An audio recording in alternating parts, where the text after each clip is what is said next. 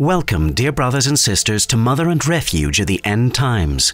The following are thoughts and information from the Spirit Daily, published June 2024. Oh, those guardian angels, from Opus Sanctorum Angelorum. My guardian angel saved my life when I was 13. I was caught in an undertow at Virginia Beach and lost my inner tube. I was pulled far from the shore, and the only swim stroke I knew was the dog paddle. I was afraid of dying alone. We hadn't gone to Holy Mass in a long time. My dad was deployed overseas and Mum didn't drive, but I made a deal with God that if He saved me, I would find a way to go to Mass for the rest of my life. As soon as that prayer went up, I was surrounded by angels. I didn't see them, but their high-pitched voices sounded like children speaking directly to my mind and bypassing my ears. They spoke reassuring, encouraging words. I was no longer afraid as they remained with me. A helicopter hovered over me briefly and then flew away. I don't know why they didn't attempt a rescue. I was so far from the beach, the people looked like bugs. Meanwhile, my grandfather and an 8-year-old brother were searching for me as it was lunchtime. My brother noticed the helicopter and my head in the water just below. He said, "Look, Papa, there's Joan. Could I have her hot dog?" Papa sent a young man out to get me. As he approached, I heard him through my ears calling out the same encouragement the angels had used. The angels then vanished. Later, I was able to arrange rides to Mass for my brothers and myself and a neighbor. Now I also go to daily Mass. Joan O. I live alone in a very old house, a home that was built around 1948. One night, I went to bed and closed my bedroom door. I woke around 3 a.m. with a need to use the restroom. I got up and went to the door, reached for the doorknob to open the door, and to my surprise, the doorknob just spun around like a circle and the door did not open. I tried to open the door several times, and each time the doorknob just spun around. It certainly was not working. I felt some panic. What can I do? These were my thoughts. I could open the window, crawl out that way, but then I would be locked out of my house. No, I can't do that. Next, I thought, I can call my daughter. But no, she and her family live 30 miles away, and it's 3 a.m. I asked again, what can I do? I sat and I prayed. Please help me. I believe I asked this a few times. I got up, I went over to the door again, and I turned the doorknob again. It hadn't changed. It spun around. But something did happen. On the other side of the door, I heard a click, and the door opened. Thank God, I said. I walked into the restroom, and when I returned to my bedroom, I did not close the door again, but I continued my Thanksgiving prayer since I realized that I did not open the door. The click sound clearly came from the other side of the door, and I knew it was my guardian angel.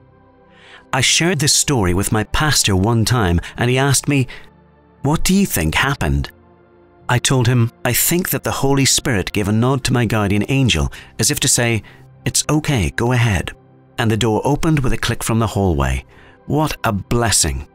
I will always remember that night as a blessing from heaven. Bernadette. I grew up praying to my guardian angel every night, and I never outgrew this important practice. For my own family, I faithfully beseech my children's and my husband's guardian angels every day by praying the guardian angel prayer one time for each of them. Angel of God, guardian dear, inserting the family member's name where it fits. A recent family experience confirmed for me the importance of this practice. My son celebrated a major college milestone by going skydiving for the first time with some friends.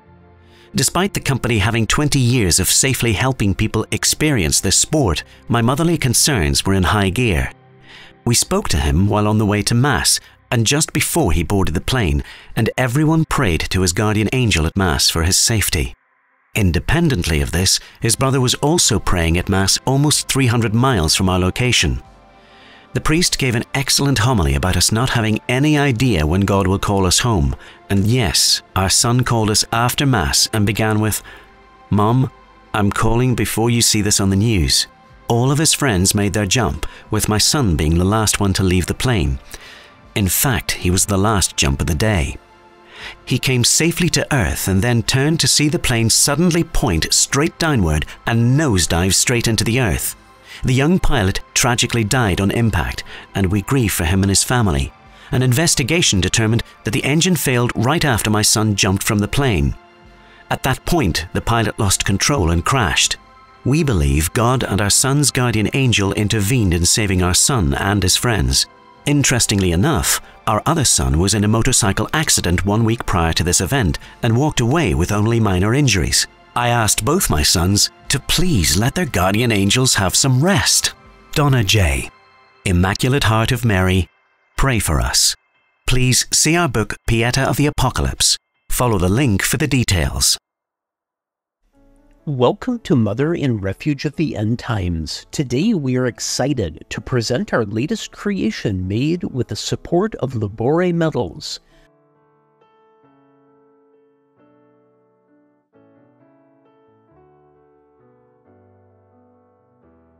We present to you the Mother of Tenderness Medal.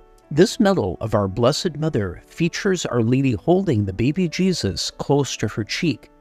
The original icon is renowned for Our Lady's tender love and protection of her children and her deliverance from invading enemies.